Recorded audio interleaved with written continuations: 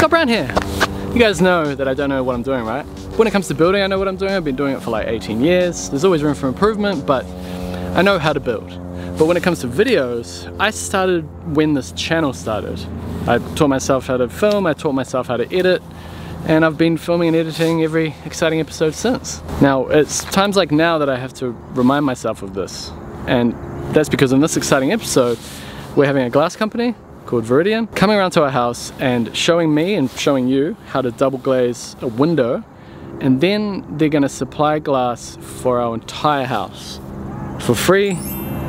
And they're doing that because of videos that I taught myself how to make 4 years ago about my building career that I've been doing for 18 years. How crazy is that?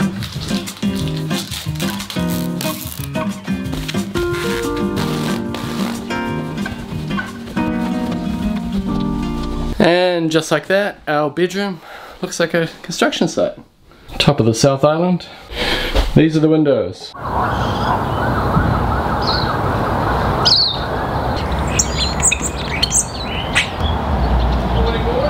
Hello! Is gate building going to be one of your projects there, Scott? What's wrong with that guy? Well, hi there, Tim. Go ahead. Welcome to the show. Let's just get the sledgehammer out and start breaking stuff. Let's do it. So this is the first window we're doing. This timber window here, and it's your classic 1960s split thingy timber window.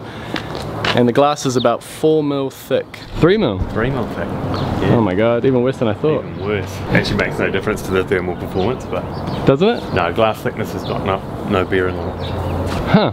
Interestingly enough. To make higher performance, you've got to isolate the back piece of glass from a front piece of glass, and you can make it a whole bunch more thermally efficient if you use a gas that's denser than air and put Low-E high performance coatings on the glass as well, which basically act like not glad wrap, what's the word? Tin foil. Tin foil. That's right. the one. How did you find the channel? Because you were the first one to reach out to me from Viridian. Actually, funny story. A best mate of mine in Auckland who was in the building construction industry, who I used to fly with at Air New Zealand. When I moved down here, he's been following your channel, and then you said you were looking for an architect, and I just started at Viridian, and he said, oh, you must be dealing with architects, you need to reach out and touch base with these guys. That's how it came about.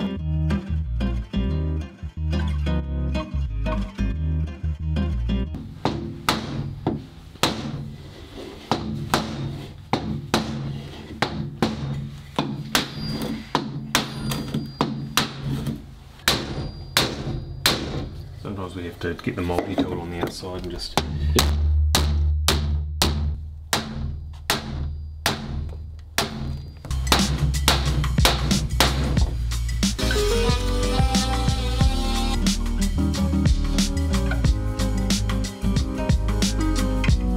I can't believe the glass hasn't broken yet. Yeah.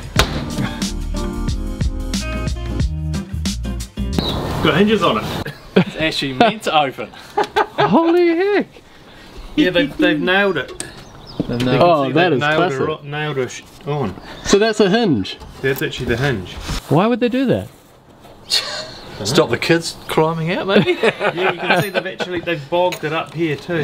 Yeah, until you pull things apart, you don't know what's going to be there.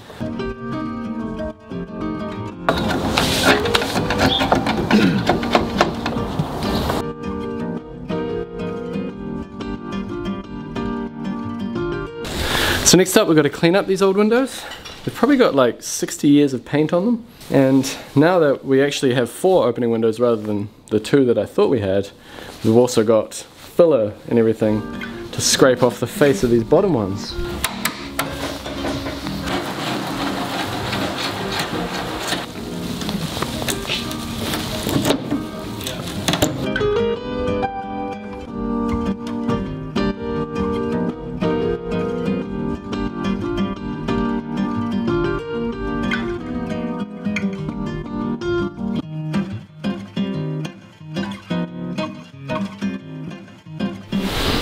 Do our wee mark on here so that we chase it out Oh, I see. on the inside. So we're going to be coming in through there, but I've just got my mark on here so I can adjust this back. How long have you had that Makita router for? Not that long, because I actually blew my other one up. I had a battery powered one. Yep. The Makita as well? It was actually a Ryobi one. It was a fantastic little thing, but yeah, you're trimming through Remu and it just... something broke inside it and it was rattling, so thought we better throw that out. Fair enough. You got quite a lot of Ryobi tools. Yeah, just home handyman stuff. That's not what work would be using. Right, okay. But, so it's just from your garage? Yeah, it's just from my garage, yeah. Yeah.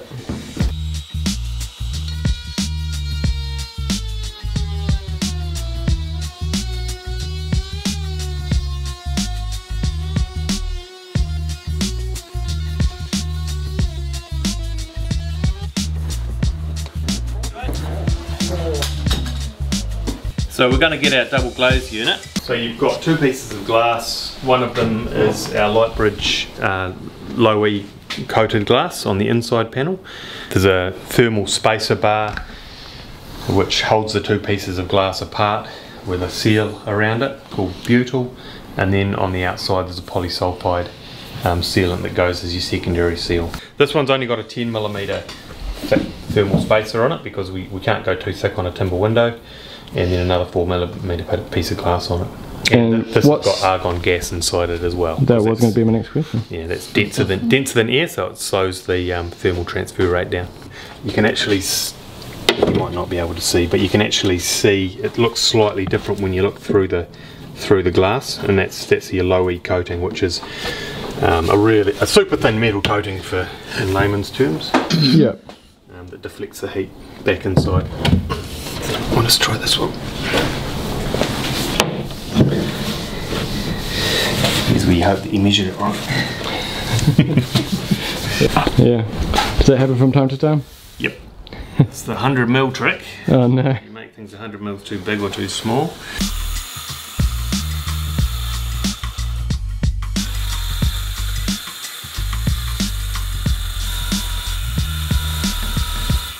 Tester is. If there was any mystery, I guess we definitely have cedar. Yeah. Smells amazing. Yeah, it really does.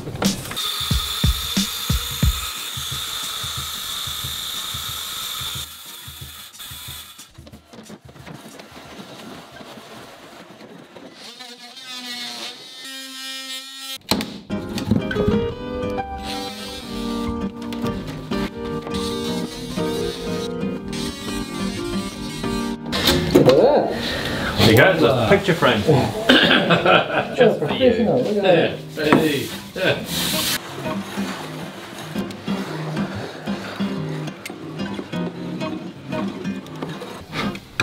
Does it help that it's cedar, a nice kind of soft workable wood? Yeah, it makes it a lot easier. The dry fit before Scott paints, or before Greg paints, rebates.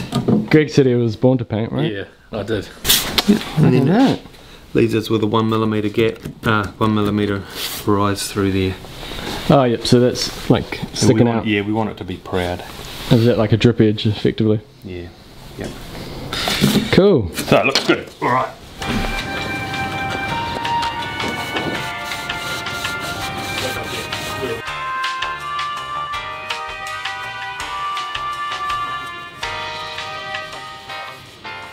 Anyone watching out there, Scott needs some new paintbrushes.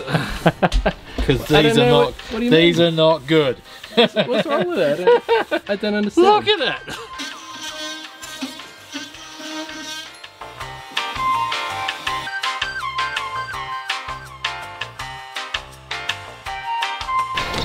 Where are you going, Greg?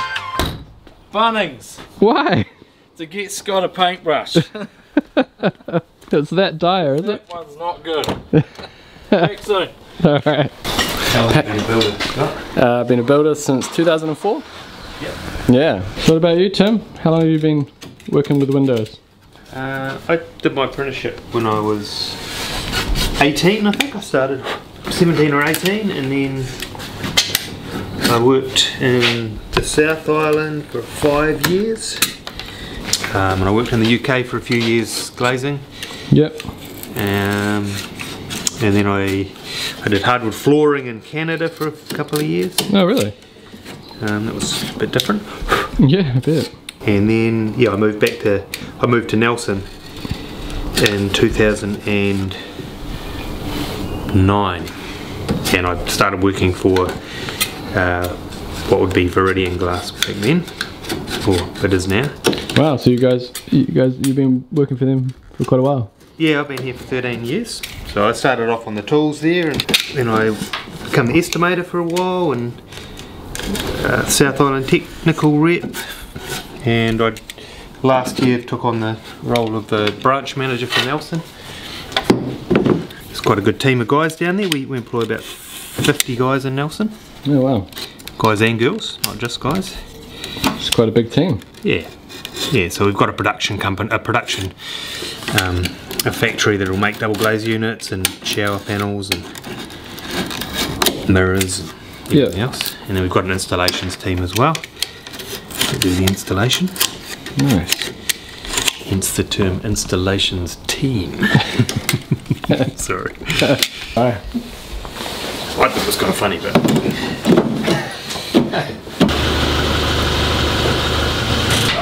He's back. He's back. He's back.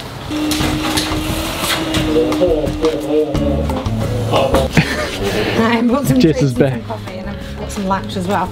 Ooh. Thanks, Jess. Oh, goody. It's some little, not bad, eh? Art project as in? Well, you can get all artsy with it and create a little diagram. You could paint them, put flowers on them. You have way more faith in me than I do. So you managed to pop them out intact. That's impressive. Yeah. Alright, so you're doing the tape. Okay, so we're going to put foam tape in the back to cushion the glass, and it's black, so it looks nice. And it just runs in here.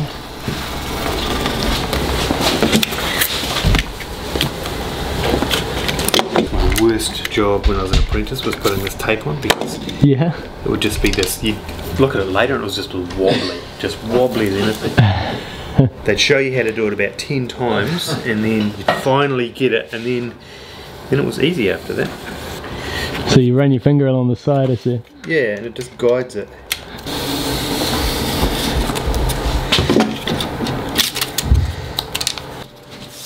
Take off.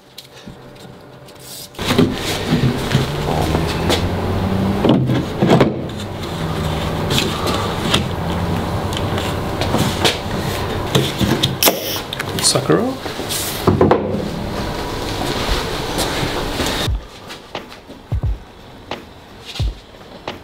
So you start with the bottom beater. Yeah, I do the bottom and the top, and then you can swap the sides in nice and easily. So I'll do a square cut on the bottom.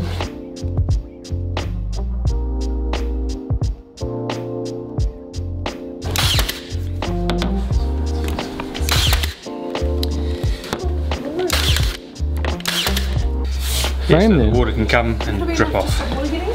There you go.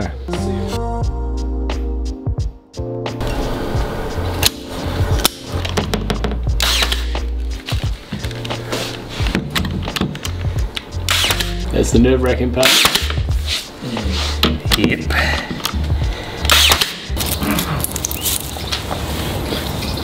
All sorts of weird stuff on these windows.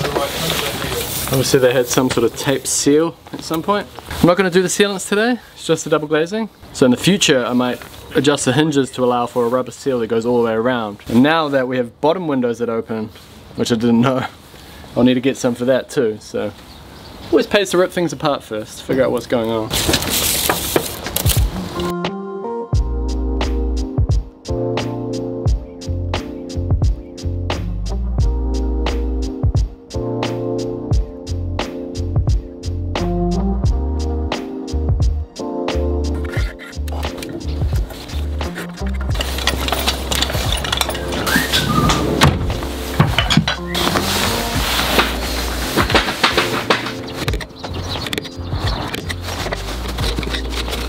So I've scraped off all the old paint, well not all, but a lot of the old paint and filler that was here. And me and Jess have been going back and forth trying to decide whether we keep these bottom windows open or do what they did and screw them shut. It's Jess and I. And what do you reckon, Jess? You're behind the camera. What do you think? Nailing the window shut like it was, or opening it because there's a hinge and everything there already ready to go? What do you reckon? We decided to keep the bottom closed. Pretty much. I can't really see any added benefit to be able to open them both. Tim, the window guy, pointed out that this is also head height, right? So if you have this bottom one open and you just walk past while you're focusing on the garden and boom, smack your head. So that's the kind of thing I'd do as well. That's another good reason. And also it's just another window that I'm going to have to try and seal. I can already see that being a bit tricky with these awning style windows. But this is all going to be done in the future, not now. Now don't judge my painting job, by the way. I know this isn't very good. Hey, don't zoom in. What are you doing? Yeah, so the coatings that they put on the glass has existed for quite some time. It's gotten better over the years, so it's clearer than it used to be and more effective. New Zealand, we didn't actually have to double glaze our homes until I think 2006 was when the law changed. Seriously? Yeah, but obviously in Europe they've been doing it for probably 20 years before that. Yeah. And now with the new H1 coming in November, Low-E will be the minimum. Explain to me again what Low-E is. It's called Low-E, which means low emissivity. It's basically, it reduces the amount of heat that is lost through your glass, on specifically this one. Lightbridge will make your thermal performance or your U value a whole bunch better. So the Low-E coating is actually metal coatings that have been sprayed on the surface of the glass. I guess you call it a nano coating because it's super thin, you can't see it. On the inside or the outside? It's on, you can't touch it, so it's on, no, you can touch it. It's on this piece of glass, but it's inside the double glazed unit, so you can't physically touch it. Right, okay. Because you can actually damage it with your fingers. Do you guys want to have lunch before you crack onto the fourth one? Yeah. I can feel the raindrops. We're just about to put the last glass in the last window sash. These are cedar window sashes, so I'm going to be grabbing cedar, I think, for building some of the new casements that I want to build. It's so orange in there. Oh, hi Jess. Oh, hi.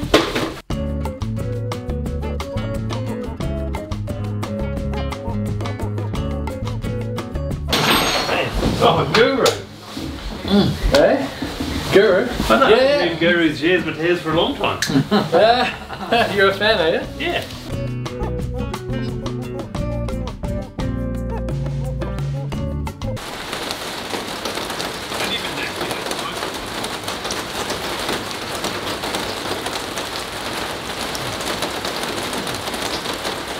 This bit of primer that I put on the window frame is going to need to be dried because those windows are just about ready to pop in place. It's pretty dry already. I've got to be in the inside anyway, so. Yeah. So you don't want to stand them through? Yeah. Yeah. Because you're going to have to hold it. What does that say? Bottom right. On that line. Yep, hardware's in good condition. Awesome. That's what we like to works hear. fine. One on that side of me. Yep. Oh, shivers. Yeah, it really goes for that, Joe. Talkie.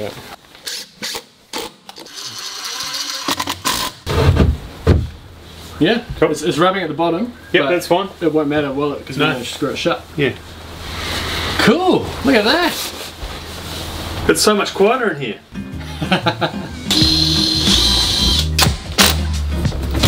Feels better already. So Tim was saying before that you have to be careful what sealant you use between the bead and the glass because different sealants can react with the... What do you call the stuff that seals the glass? The polysulfide. Polysulfide. Polysulfides. That's what I was going to say. Yeah, yeah. Yeah, you don't want a sealant that will eat away at the polysulfide over time.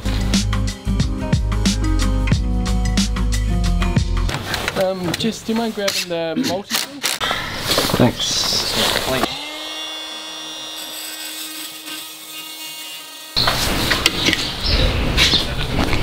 Run it along facing the glass? Yeah, touch the glass. Just touch the glass. Hey Scott, Yo. Oh, thanks. Oh my goodness.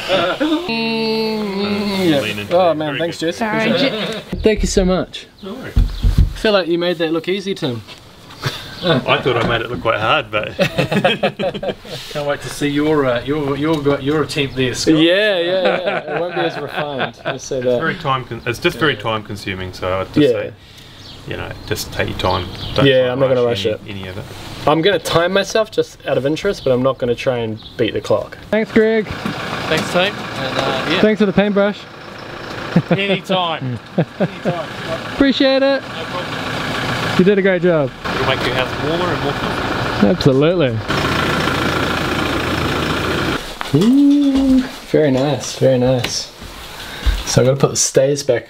Well, the stays are on. I've got to put the latches back on. But look at that.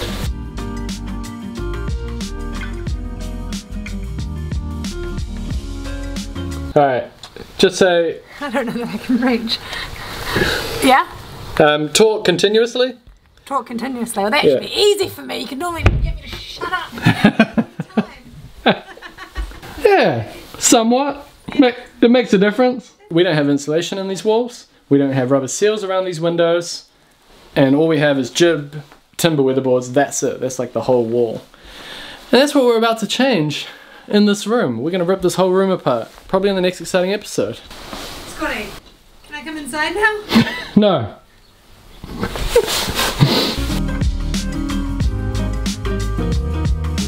Right, so this is the office window this morning. You can see a bit of condensation there. And then here in the bedroom where we double glazed it yesterday, no condensation, nothing.